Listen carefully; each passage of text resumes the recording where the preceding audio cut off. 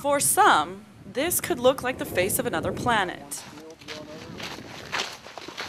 But for these EOD technicians, this is their gold mine. When U.S. units fire on the ranges, we're required to go out and clear all the dead ordnance off the ranges to ensure that there's no explosive residue out there for civilians and for other people that own the land.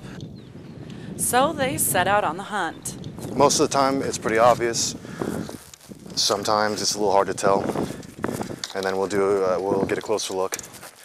And with almost every piece of ordnance, there are key features that will tell you whether or not the item has been expended or not.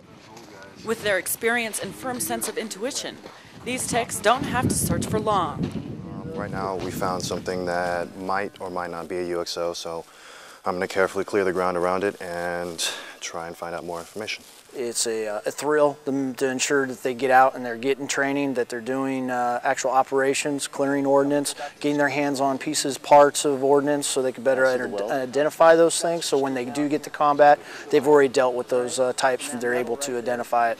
This is Jones, 155mm HE, no mover. This is when the process becomes critical.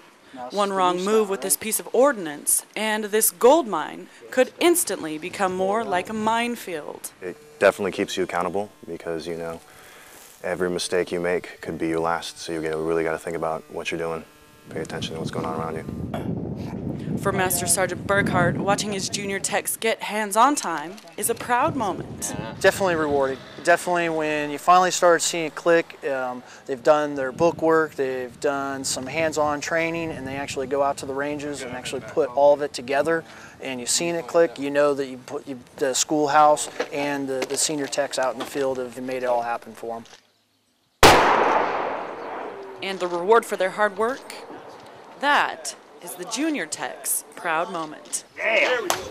Marine Corporal Jenn Calaway, Combined Arms Training Center, Camp Fuji, Japan. That's 21555.